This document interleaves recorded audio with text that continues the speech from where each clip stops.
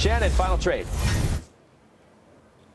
Air products, industrial gases. We're continuing to see increasing industrial production here in the United States and globally. And this is an area that, from a valuation perspective, still looks pretty attractive. All right. Thank you. Brenda? TJX, we're not generally fans of brick and mortar retail, but we think this company is really well positioned, not only for consumers trading down, but also for the access to really high quality inventory that they should be getting access to on the goods side and on the apparel side. Okay. Farmer Jim. Qualcomm, this is another one of those stocks that responded poorly to earnings, but now is regaining its footing, much like GM last week. That's my final trade. Okay. And Joe T. Reestablish ETF. We reestablished a long position in Joe T for Abbott Labs. Healthcare still carried at an overweight.